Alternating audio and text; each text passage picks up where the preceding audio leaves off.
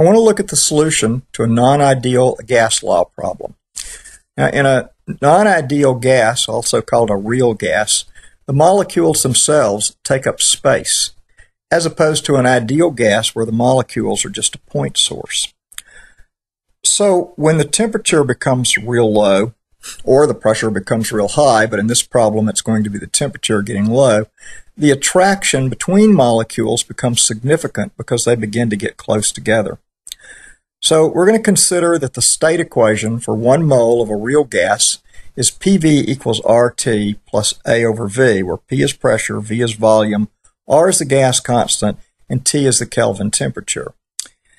Now we're going to have this constant A, which depends on the intermolecular attraction distance, and we're given the constant A as 0.364 kilograms meters to the fifth per second squared.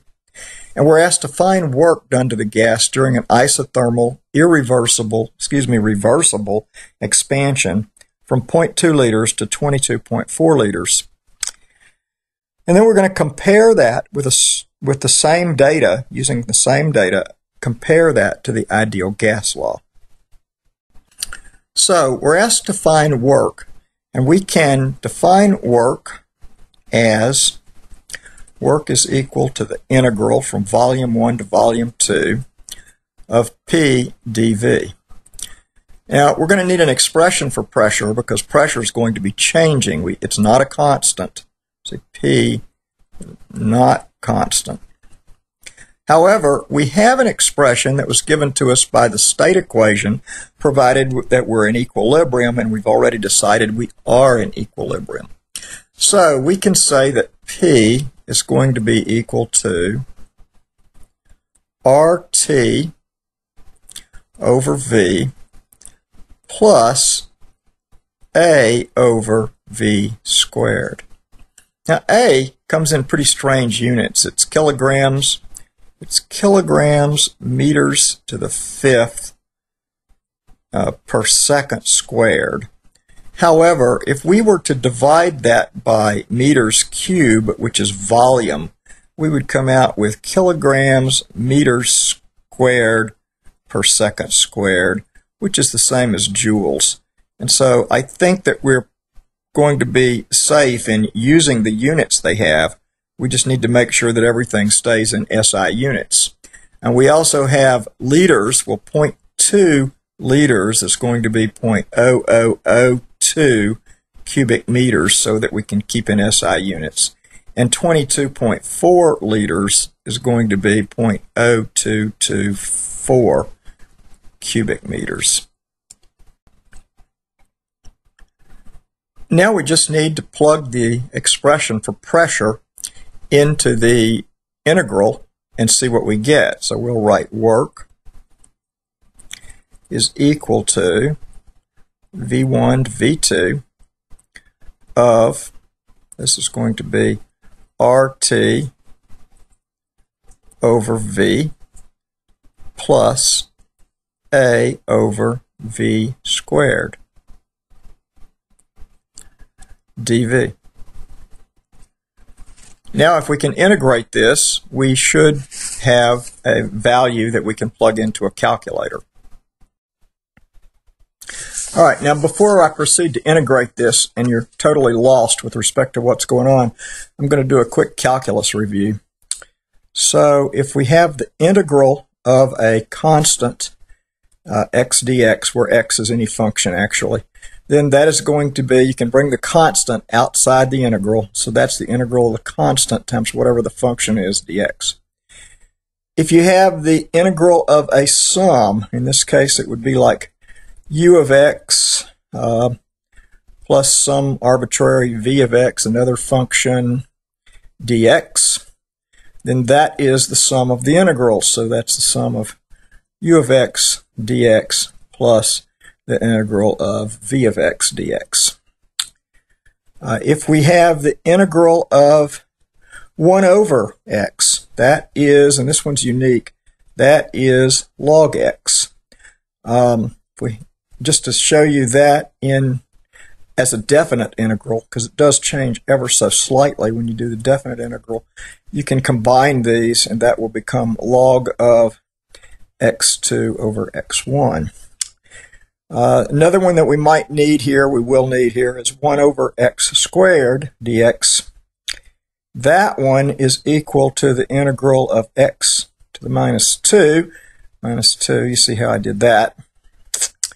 That is equal to, that integral is minus x to the minus 1, which is the same as minus 1 over x. Now, if you think about how you do these derivatives, particularly this last one, it's just the power rule.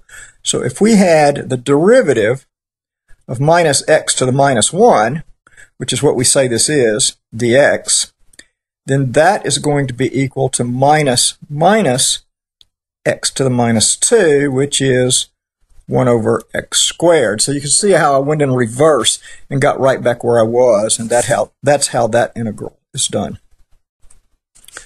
So based on the review, we can now write down the integral that we want. So we're going to have work. Work is equal to this integral, v1 to v2 RT over v plus a over v squared dv. And that finally is going to be equal to RT times the log of v2 over v1 plus a over v1 minus a over v2. Now, before we proceed to the calculator, there's one more thing we ought to do, which is to make sure that we have consistent units. So we know that we have a value for R, and that is 8.3144 joules per mole K. Joules per mole K. We also know that R is this R right here. Next, that's our gas constant. Next, we have a value for T. We were given a value of 60K. And next we have this log term, which has got V2 over V1. We'll go ahead and write those down, even though they're going to cancel. So V1 is going to be 0.0002 cubic meters. And V2 is going to be 0.0224 cubic meters. And then just let's look at the units in the first expression, just the units only. So that's going to be joules, moles to the minus 1, K to the minus 1. That's the R. That gets multiplied times temperature, which is K. And then it gets multiplied times the log term, which is going to be unitless. And so what you see is that we can cancel the two K's, and so that our units are going to turn out to be, joules per mole for that term. Now the other term we already went through before, and we found that it was joules. However, we're working with just 1 mole of material, so this term is also going to be joules per mole. And this term right here is the same thing. It's also going to be joules per mole. So our units are consistent all the way through. And now we can take the values and go to a calculator. And when we are finished with the calculation, we know that our answer is going to be in joules per mole, or basically in joules.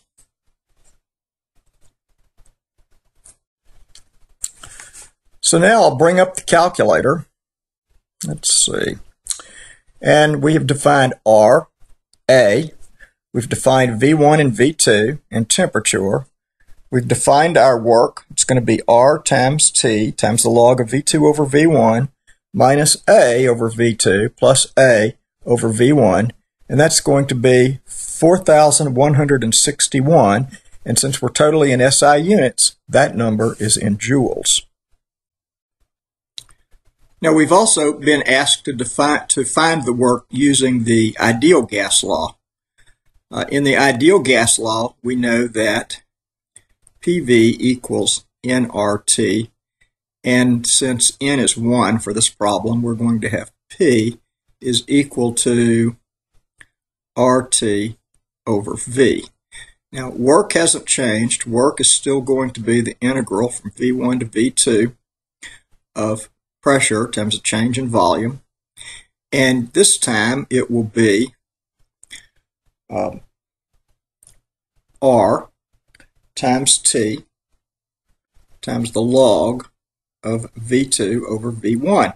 We basically did that and then just had some other terms before. So this is going to be particularly easy to define work.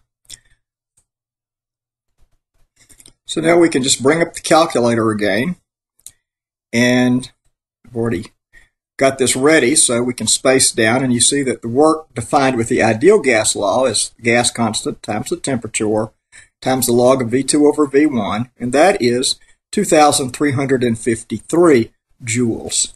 Now, the difference between 4161 and 2353 is that in the ideal gas law, each molecule is a point source. Thus, expansion doesn't require as much work to separate them. And that's the difference that you'll see a lot of times, whether it's compression or separation or any kind of work. You have to do more work on the non-ideal gas. All right, that's all there is. Thank you for watching this video. I hope you found it educational.